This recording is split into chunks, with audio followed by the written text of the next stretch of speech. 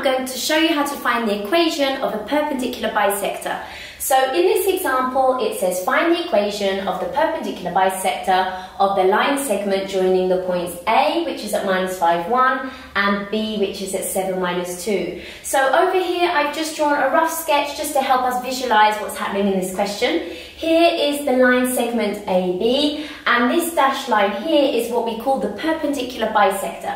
So it's perpendicular because the two lines make an angle of 90 degrees with each other, and it's a bisector because this dashed line bisects the line AB. It cuts the line AB exactly in half.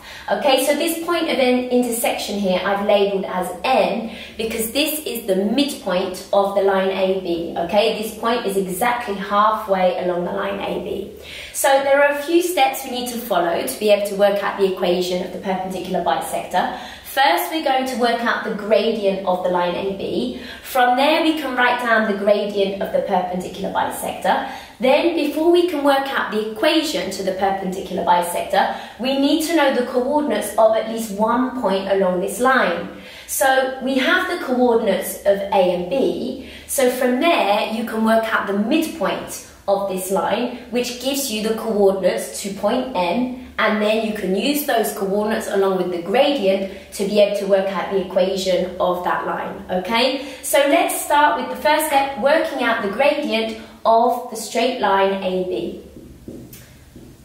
Okay, so to work out the gradient of the line AB, I'm going to use a method called rise over run.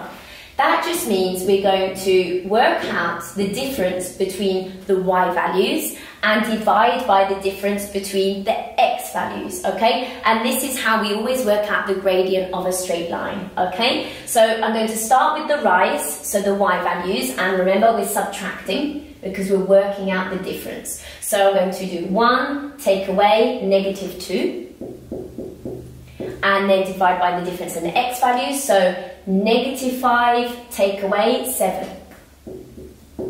And it doesn't matter which way round you subtract these points, okay?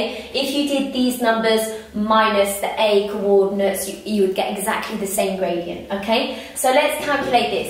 1 take away -2 is the same as 1 plus 2, which is 3. And -5 take away 7 is -12.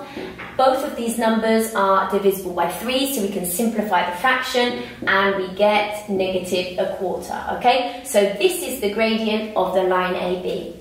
Now, we need to write down the gradient of the perpendicular bisector. Okay, so PB. So when two lines are perpendicular to each other, like in this diagram here, if you take their two different gradients together and multiply them together, you should always get -1. Okay, so if we take this gradient here, -1/4, and times it by G, the gradient of the perpendicular line, we should get -1 because they're perpendicular, okay? This is a rule that you need to remember. So to work out the gradient of the perpendicular bisector, you have to divide by -1/4 on both sides, and if you divide -1 by -1/4, you get +4, okay?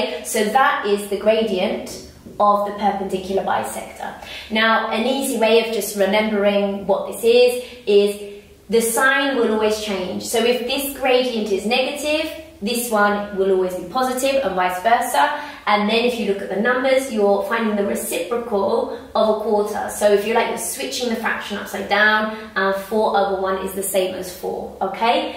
Now, number 3, we're working out the coordinates of the midpoint N, okay? So if you're working out the coordinates of a midpoint, what you have to do is take the x coordinates of the two endpoints, A and B, add them together and divide by 2, okay? And that will give you the x coordinate of N. Then you do the same thing with the y values, you add them together and then you divide by 2, and that will give you the y coordinate of N, okay? So let's do that next. So I'm going to add together the x coordinates, so -5 plus 7. Then I have to divide by 2, and always dividing by 2 because the midpoint is halfway along the line AB. Then we're going to do the same thing with the y values, so 1 plus -2 divided by 2, and now we're going to calculate that, okay? So if I look at the x coordinates first, so here, negative 5 plus 7 is 2, and if I divide that by 2, I get 1. And here, 1 take away 2 is negative 1, and if I divide that by a half, I get negative a half. Okay, so these are the coordinates of the midpoint n.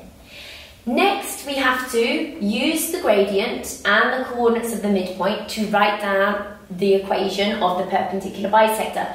Now, it's a straight line, so I'm going to write it in this form, y equals mx plus c. Remember, when it's rearranged like this, so that y is the subject, m is always the gradient, and c is what we call the y-intercept. So far, we know what the gradient is, 4, so I can change m to 4. And we also have a set of coordinates along the line, the perpendicular bisector, n. Okay, so I can substitute the x and y values from here into the equation as well. Okay, so then all that's left to work out is c, the y-intercept, and then we can put it all together to write down the equation at the end. Okay, so all I'm doing here is substituting in the y value of the midpoint, so negative a half. Then I'm substituting in n, the gradient, which is 4.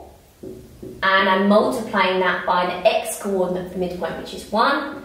And then I'm adding c. Okay, so 4 multiplied by 1 is just 4. So if I simplify, it's looking like this. And then if I want to solve this equation to find c, the y-intercept, I have to subtract 4 on both sides. So c is negative 4.5. Okay, so now we have to group it all together because we have to find the equation. So the equation is going to look like this. Y equals 4x, because remember the gradient is 4. Then we have to add c, the y-intercept, which is negative 4.5. And that is the equation of the perpendicular bisector.